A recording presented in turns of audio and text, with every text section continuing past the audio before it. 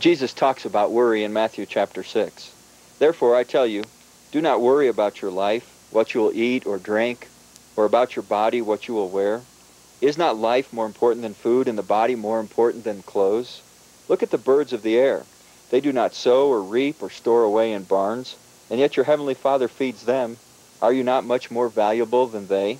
Who of you, by worrying, can add a single hour to his life? And why do you worry about clothes? See how the lilies of the field grow? They don't labor or spin. Yet I tell you that not even Solomon in all of his splendor was dressed like one of these.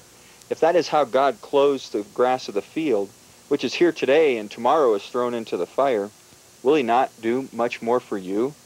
O you of little faith. So don't worry, saying, what shall we eat, or what shall we drink, or what shall we wear?